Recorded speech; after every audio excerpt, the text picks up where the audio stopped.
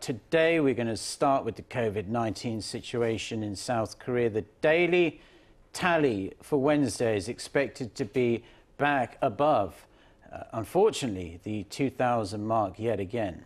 That's right. Health authorities are concerned over the post-holiday surge from the recent three-day weekend. For more on this, we have our Choi Won-jong in the studio with us. Good morning, Won-jong. Good morning. Morning, Won-jong. So the official daily figure will be announced in the next couple of hours, as it normally is here in South Korea.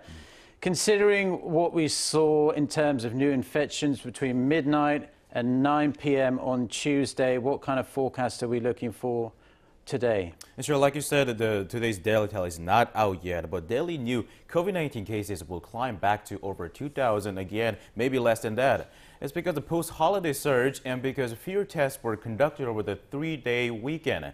As far as cases go, from midnight to 9 p.m. on Tuesday, 1,871 cases were reported, and that's 356 cases more than at the same time on the previous day. Among local infections, 74% were from the Greater Seoul area. But again, this could change in the next 2 hours or so. As you know, another three-day holiday is coming this weekend, putting the health authorities on alert. Now, Won-jong, let's move on to vaccinations. Yesterday, South Korea's teenagers aged between 16 to 17 have begun booking their reservations for COVID-19 vaccines, provided they have the parents' consent. Right. How did this go? Yeah, so just briefly, South Korea's health authorities they start taking vaccine reservation from 16 and 17 on Tuesday, which is yesterday. So far, no major hiccups have been reported. It takes just 2 minutes for them to book their shot, and website is stable right now. Again, they need a parental consent to get the vaccine.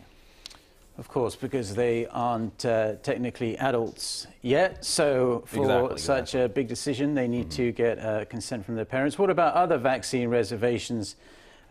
We hear some other groups will be eligible to make reservations in the near future. Right. So the pregnant women are up next, and starting this Friday. And according to the KDCA, the pregnant women who would like to get the COVID-19 vaccine can apply online from 8 p.m. Korea time. They will be getting mRNA vaccines such as Moderna or Pfizer. Now, what's really interesting is that despite many feeling hesitant about the vaccine, the South Korea is not only country that is urging vaccination for pregnant women. The U.S., the U.K., Australia, and Canada all recommend they get vaccinated. It's because they believe the benefits of a vaccination outweigh the risks.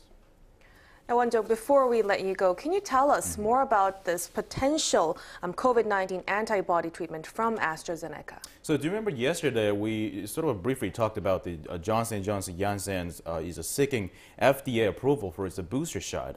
So another pharmaceutical company, AstraZeneca, is also seeking FDA approval for its COVID-19 antibody treatment. It's called the AZD7442.